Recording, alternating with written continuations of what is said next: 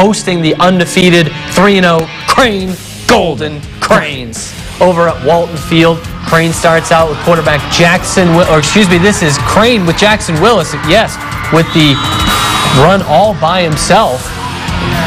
Oliver Cervantes. That was a slant pass over the middle for the touchdown. And Kermit going to answer back. Yellow Jackets, this time on the quarterback keeper. That's going to be a touchdown for the Jackets. Quarterback going to keep it himself again. Why not? And he's going to get down inside the 5. Ball pops out at the end. They do not punch it in on that play, but do get them in dangerous field position. And Crane getting the touchdown there, as you see in another final. Kermit hanging with a good Crane team. 33-25, though, the Golden Cranes get the road victory.